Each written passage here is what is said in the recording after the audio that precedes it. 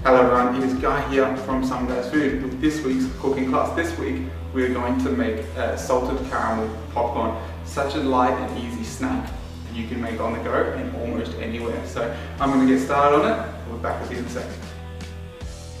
So we're going to start making our salted caramel popcorn. What we need to do is you need two pans at the same time because you want both hot when we mix them together. So in one pan we're going to add in our butter. We're going to add in some honey when that melts and some sugar, and in the other pan or pot we're going to add in our popcorn. Nothing else in there. On a nice probably 8 or 7 on a high heat to basically become an oven in a pot. So it's going to eventually pop, but we want to shake that from time to time so it doesn't just burn on one side. So now this butter's slowly melting. We're going to add in sugar, about a tablespoon or 2. And our honey. That's it. So it's going to look like it's not a lot of caramel, but you don't want an immense amount of caramel to your popcorn, otherwise you'll get very soggy caramelized popcorn. So we're going to add the salt in last thing, just when the caramel starts to become ready, otherwise it won't caramelize properly. Perfect.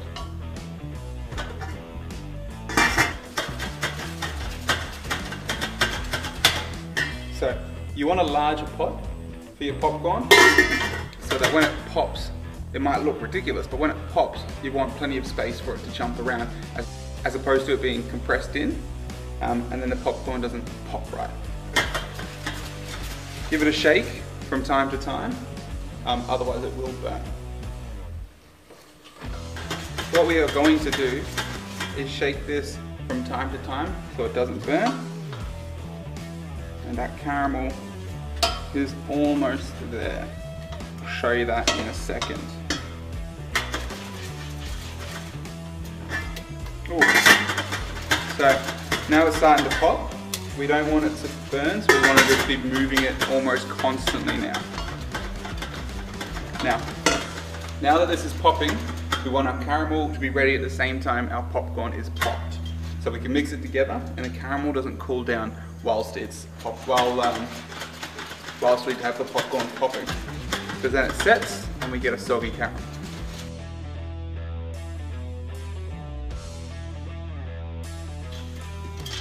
Hear them popping? That's a good sound. You want to listen until it's not popping anymore. Oh.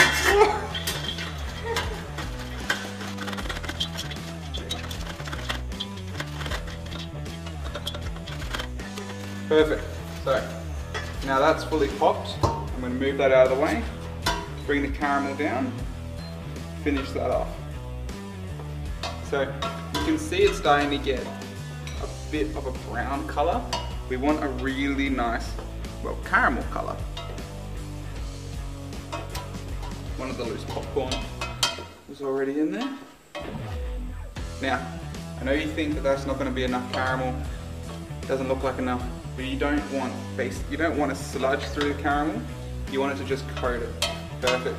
So here we go. We're almost there. Nice. Perfect. So now what we're going to do is we're going to add in salt, a good pinch of salt. And then we're going to add in the popcorn to this pot, not the other way around, because that will cool down the that will cool down the caramel. We don't want that. So just mix it until there's no more caramel left on the bottom of the pot.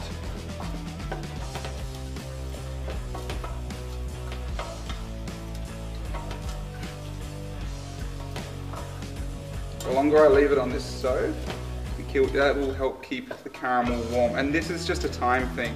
You really need to make sure that the caramel stays warm. If it goes cold, start again. Just don't even bother.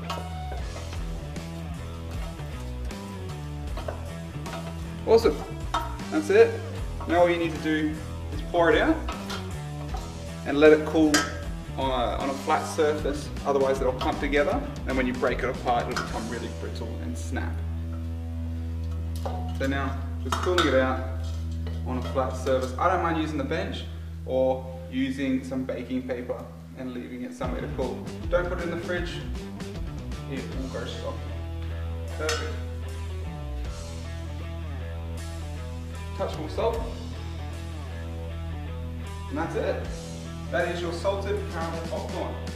Enjoy that, guys. That's one of my favorite snacks to have. I will feed you all later. Do not forget to like and share, as well as comment below if there's anything you want me to do. Bye.